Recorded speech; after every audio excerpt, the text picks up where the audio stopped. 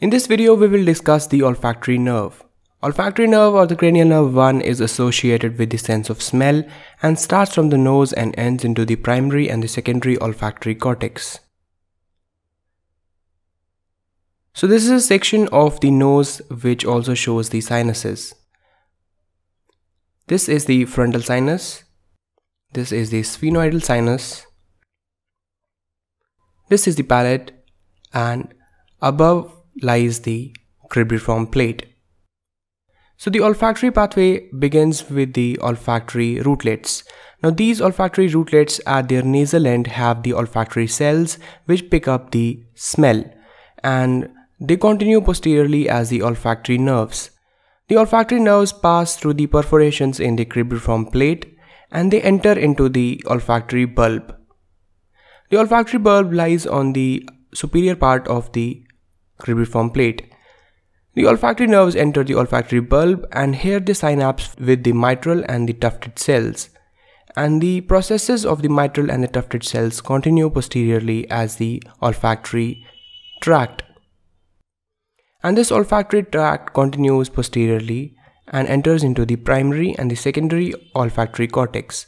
So let's look at the section of a brain to understand the central portion of the olfactory pathway. On the top right corner of the screen, you will see a diagram of the brain, and if we cut the brain this point and look at it from below upwards, this is the current section that I'm drawing here. So this is the olfactory bulb.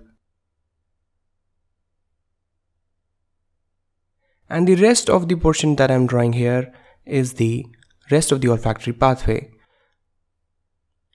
So here are the olfactory rootlets which enter into the olfactory bulb.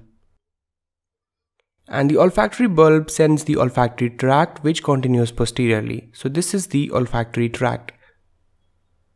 Now the areas you are seeing here are the medial olfactory stria, the lateral olfactory stria, and the area just posterior to them is the anterior perforated substance. And this area here forms the primary olfactory cortex. And the primary olfactory cortex is associated with the active perception of sense of smell. These neurons continue posteriorly and they enter into an area known as the entorhinal area, and the area just medial to it is the uncus. And these two areas form the secondary olfactory cortex. The secondary olfactory cortex is associated with functions like memory and emotions associated with the sense of smell.